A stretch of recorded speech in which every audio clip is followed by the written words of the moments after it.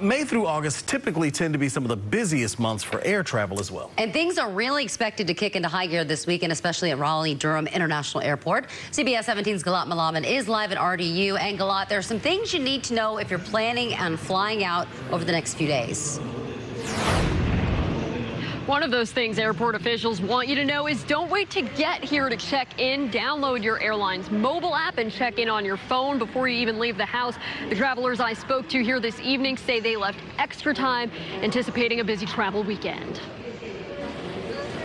Whether your Memorial Day weekend plans are traveling to family, we're going to stay with my aunt, or getting away from family. Looking forward to not having a diaper bag and carrying around a bunch of diapers. If your journey is through the skies, expect there to be a crowd. It was packed on the plane. The plane was definitely sold out. JFK was very busy. Barbara Kalame's a bit of an expert. She flies here often. This weekend's her granddaughter's birthday. Memorial Day weekend and probably the busiest that it's been in a long time. The airport's expecting more than 255,000 travelers from Thursday to Tuesday, a nearly 20% increase compared to last Memorial Day weekend. Airport officials are reminding people to come at least 2 hours early for domestic flights and 3 hours early for international flights, leaving time for traffic, parking, and security lines. No need to tell Raven Harden twice. I've been here for about 3 hours just because I wanted to beat the traffic.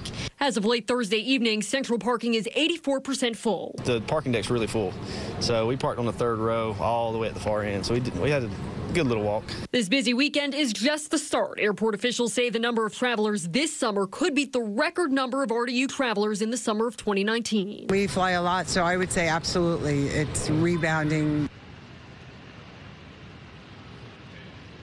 Reminder, if you're booking parking online, you have to do that at least 24 hours in advance. Airport officials expect tomorrow and Monday to be the busiest days here. Live at RDU International Airport, Galat Malaman, CBS 17 News. And a reminder, if it's 24 hours and 30 seconds past, you ain't getting the parking space. I'm telling you, they cut it right off at 24 hours. I can't believe how busy it is at this hour, right? I mean, just looking behind you, Galat, there's a lot of people at the airport. Yep.